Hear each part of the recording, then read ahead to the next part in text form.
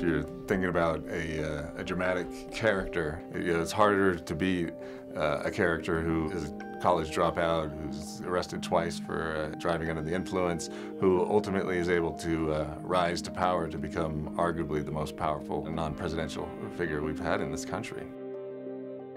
I'm Greg Finton, director and editor of The World According to Dick Cheney.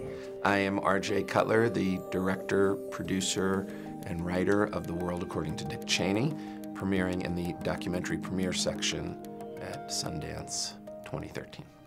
If you're not prepared to have critics and to be subject to criticism, then wrong line of work. If you want to be loved, go be a movie star. The World According to Dick Cheney is a film that tells the story of the life, career, philosophy, and complicated policies supported by former Vice President Dick Cheney. Lots of people said to me, how do you sit across the room, in a chair just this far away from Dick Cheney and not want to kick and scream? It's not hard if you're truly fascinated by the man and curious about him.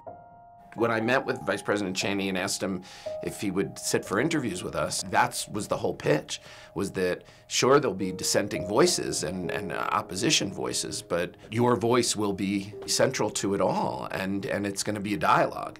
What's your favorite virtue? Integrity. What do you appreciate most in your friends? Honesty. What do you consider your main fault? My main fault? Well,